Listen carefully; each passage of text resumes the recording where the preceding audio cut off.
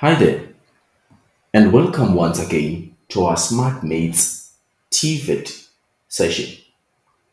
My name is Sito Bejane, and in today's session, we'll be looking at industrial electronics N5 power supplies. That will be module 2 of the industrial electronics N5 TVET first textbook by Macmillan and Tropent Publishers.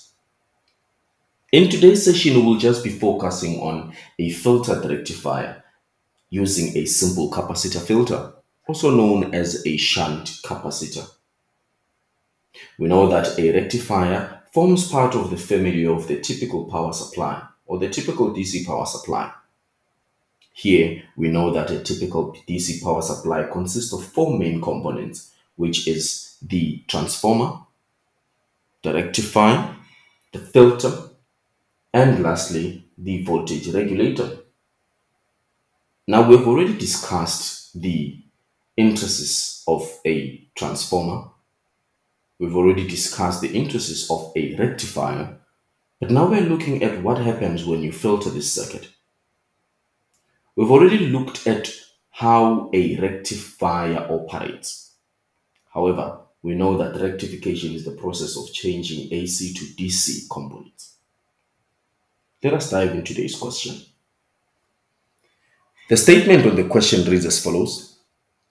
The transformer is a step down, and it steps down an AC supply voltage from 240 volts at 50 Hz to 48 volts, which is then connected to a rectifier through a capacitor filter. The load resistor is 440 ohms, while the capacitor has a value of 4,400 microfarads. Calculate the following when a rectifier is used as 1. A half-wave rectifier, 2. A full-wave rectifier. Now, what we'll be doing here in our two circuits that corresponds to this question, we'll be calculating each component side by side. This is also to help you understand how the difference between a half-wave filtered capacitor filtered rectifier is different from a full-wave capacitor filtered rectifier. Now, they have already given us the stepped down voltage, which is 48 VRMS. This should appear both sides. The first question wants us to calculate the output DC voltage. Now, the equation to calculate our output DC voltage, VDC, is given by Vm into 2FCRL divided by 2FCRL plus 1. This is for half-wave rectifier. For full-wave rectifier, it will be given by Vm 4FCRL 4FCRL plus 1. However, if you can look at your textbook, there is a table of equation that consists of all the possible equations that you could use each time you encounter a question of this nature. My advice to you is practice and understand when and why and how to use these equations. This will be able to assist you to identify the type of an equation that you may need to use whenever a question like this is presented. Here, I chose to use this type of question because I am provided with the frequency in the circuit, the capacitor in the circuit, and the load resistor in the circuit. I may not be provided with the maximum voltage, but I am able to calculate the maximum voltage by making use of the RMS equation. Kindly please go through your equations in the book. Those will be very helpful and ensure that you master them for the exam. Now, in this equation, I'm only missing Vm. It means that I can calculate Vm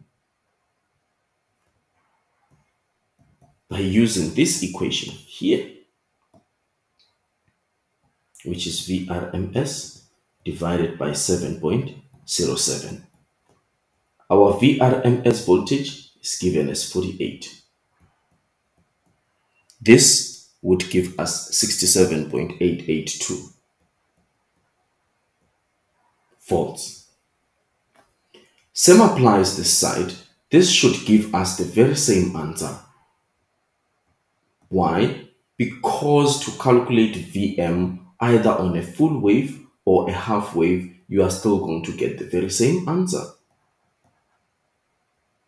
Now we need to take this Vm and substitute it to that equation. Therefore, our VDC will be equal to Vm 2FCRL plus 1. Let us make our substitution. 67.882 into 2 times 50 hertz multiplied by our capacitor, which is 4,400, exponent -6, our load resistor, which is 440, divided by 250, 4,400, exponent -6, 440 plus 1.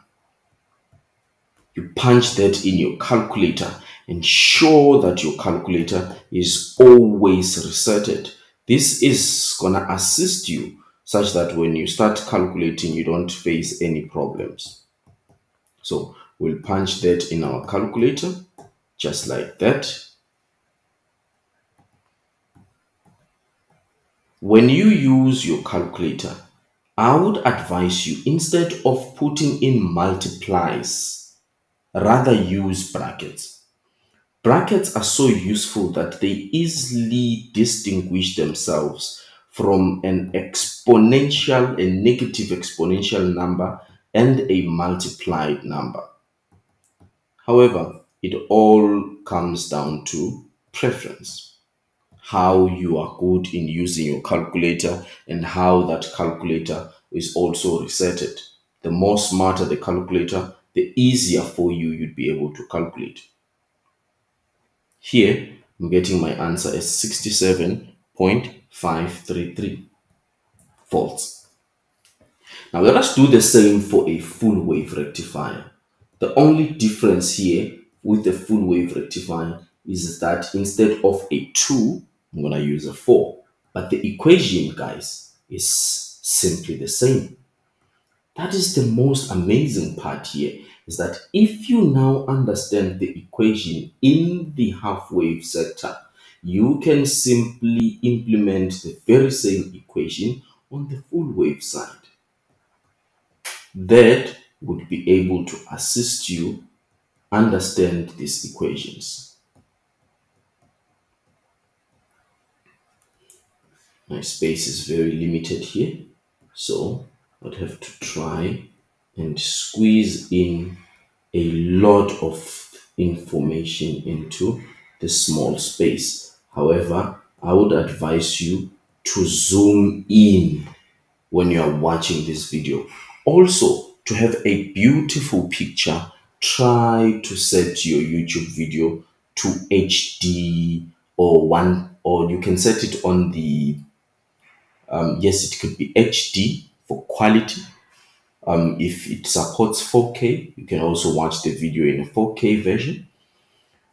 You can also set your pixel for 1820 instead of 360. You can also set your pixel at least at 720p. That will give you a much better picture. So it will be easier for you to do those, or rather to see what exactly is happening here. Otherwise, you could simply download the video if you are able to and watch it on a bigger screen. It could either be your TV or your laptop. This will also come in helpful.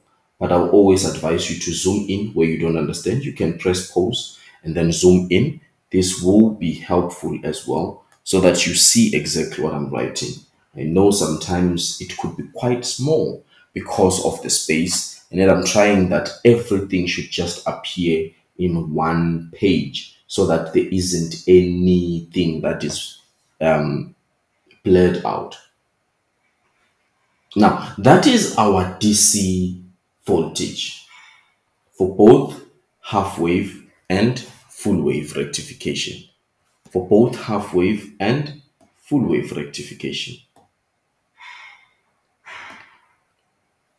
Right.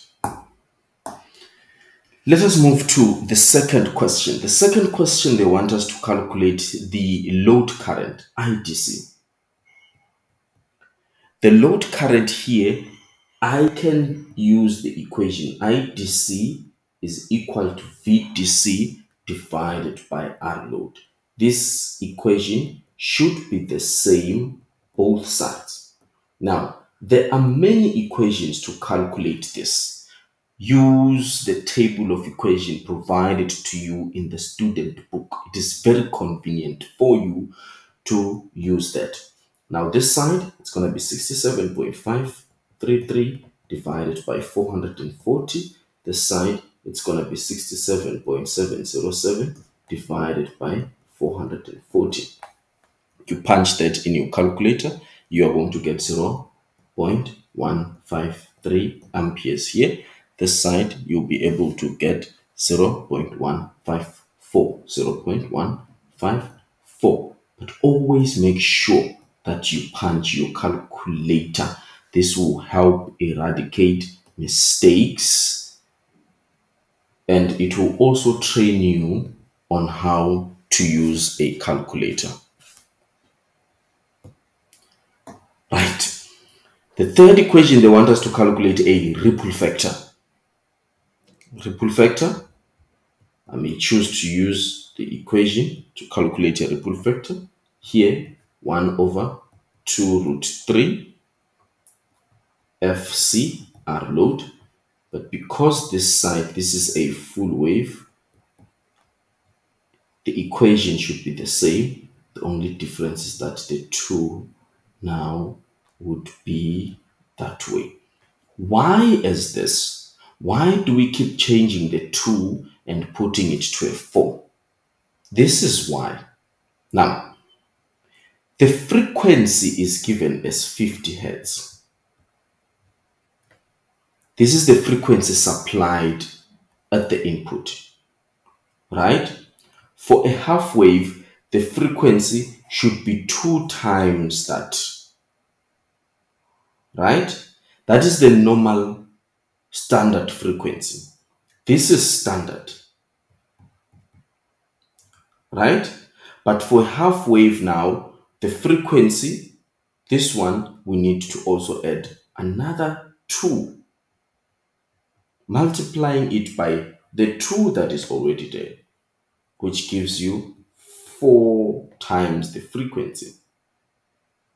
This is because the number of diodes that start operating, they increase as we move with the rectification circuitry, right?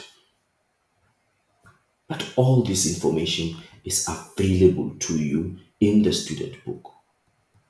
Read the student book carefully and you will see 4,400 exponent -6 multiplied by 440. Let me erase this here because it needs more space, and just write it here. Yeah, that's 2 root 3 50 4,400 exponent -6 multiplied by 440. Same applies this side. It's going to be 1 over 4 root 3 50 4,400 exponent -6 440 there. Then we punch that in our calculator. We find that the ripple factor this side would be 0.003, and the ripple factor on the other side would be 0.001. That is our ripple factor. And then the last question in our session today would be for us to calculate the ripple output voltage, V ripple RMS. Now, the equation I chose to calculate V ripple RMS is V ripple vector multiplied by VDC here. The side, the same thing, VDC. However, in the table of equations, there are many equations that you could choose from. However, also look at what is given to you, what is at your disposal before you start calculating. That should be able to assist which equation you should pick for your calculation. This is 0.201 volts, and this on the other side is 0.101 volts. Now, all these equations in your textbook should be able to aid your calculations. Do not jump these equations. They are very important. They come in handy and they'll come in helpful. Remember, when you enter the exam room, ensure you start with questions you find simplest before you move on to the complex equations. That's it for me today, folks. Let us meet again next time for another exciting session of Industrial Electronics N5.